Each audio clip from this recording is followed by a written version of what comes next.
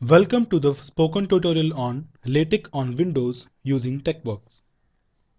In this tutorial, we will learn to download and install MiKTeX, write basic LaTeX documents using TeXworks, configure MiKTeX to download missing packages. To record this tutorial, I am using Windows 7 operating system and MiKTeX 2.9. Let us now see the salient features of TeXworks. It is platform independent. It has an embedded PDF reader. It supports Indian language typesetting. Before we start with TeXworks, we have to install MiKTeX. MiKTeX is an up-to-date implementation of TeX or LaTeX and related programs for Windows. It contains the necessary packages to create basic documents in LaTeX on Windows. Moreover, TeXworks is a default editor available with MiKTeX installation. Go to the website www.miktex.org. Click on the download link for recommended MiKTeX installer. This will download the MiKTeX installer. Download and save it on your desktop. It is a large file, about 154 megabytes, hence it will take some time to download. I have already downloaded this file. Here it is. Double-click on this file to start the installation. Check the checkbox and click on Next. Choose all default options. The installation will take around 5 to 10 minutes. I have already installed MiKTeX on my computer. Hence, I will not proceed with the installation. After successfully installing MiKTeX on your computer, let us see how to use the TeXworks editor which comes with MiKTeX. Click on the Windows Start button. Click on All Programs. Click on MiKTeX 2.9. Click on TeXworks. TeXworks editor will open. Let me open an already existing LaTeX document. I will click on File, then click on Open and choose the directory. Then I will open the file hello.tex. You can see that the text written in this file is colored. This is called syntax highlighting. It helps the user differentiate between the user content and the LaTeX syntax. In case the LaTeX syntax is not highlighted, do the following. In the TeXworks window, click on Format button available on the menu bar. Select Syntax Coloring and then click on LaTeX. If you want TeXworks to apply syntax highlighting every time you create a LaTeX document, do the following.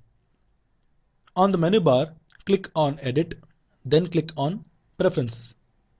In the Editor tab, click on the drop-down button which gives options for syntax coloring.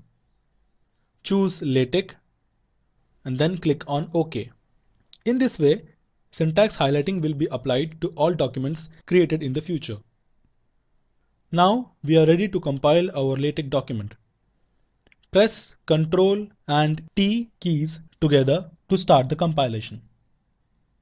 Once the document is compiled without errors, the resulting PDF will be opened. Note that this PDF reader comes along with TeXworks. It is the default PDF reader used by TeXworks to display the compiled PDF document. Now let us compile a Beamer document. Beamer package by default is not included in the MiKTeX setup that we have installed. This means that we have to download it from some source and add it to our current MiKTeX distribution. There are two ways of installing a missing package. One way is to install it on the fly while we are compiling a LaTeX document. This LaTeX document will typically require a package not available in your MiKTeX distribution. Other way is to manually choose and install a package using Package Manager of MiKTeX. Let us see the first method. We will open and compile a LaTeX document which requires MiKTeX to install packages from the internet. First, close the TeXworks editor. It is required that we open the TeX file with administrator privileges. Click on Start button. Then click on All Programs. Click on MiKTeX 2.9. Right click on TeXworks and choose Run as Administrator. This will launch the TeXworks editor with administrator privileges. Now click on File, then click on Open. Choose the file beamer.tex. Press Ctrl and T keys together to start the compilation. A package installation dialog box will open. It will ask to install the missing package beamer.cls. Click on Change button on this dialog box. Change Package Repository dialog box will open. Choose the option Packages shall be installed from the internet. Click on Connection Settings. It will prompt you to configure the proxy settings. If you are not on a proxy network, then leave the Use Proxy Server checkbox unchecked. Since I am on a proxy network, I will enable the option by clicking on the checkbox. I will enter the proxy address. I will enter proxy port number. I will enable the option Authentication Required by clicking on the corresponding checkbox. Click on OK and then click on Next. It will ask me the proxy username and password. I will enter the information and click on OK. It will show a list of various remote package repositories. Choose one from the list and click on Finish. Click on Install. It will install the beamer.cls package. Once again, the package installation dialog box will open. It will prompt to install the missing package pgfcore.sty. You may uncheck the option Always show this dialog before installing packages. If you do this, MiKTeX will not prompt you again if it encounters a missing package. Click on Install. Now, if there are any more missing packages, it will automatically install it without asking for your permission. Once the installation completes, it will finish the compilation and open the PDF output. We can see that we have successfully compiled a Beamer document. Now, let us see the second method of installing missing packages. Click on the Windows Start button. Click on All Programs. Click on MiKTeX 2.9. Click on Maintenance Admin. Click on Package Manager Admin. It will show the list of various packages available. Now let us take a look at this list. There are 6 columns in this list.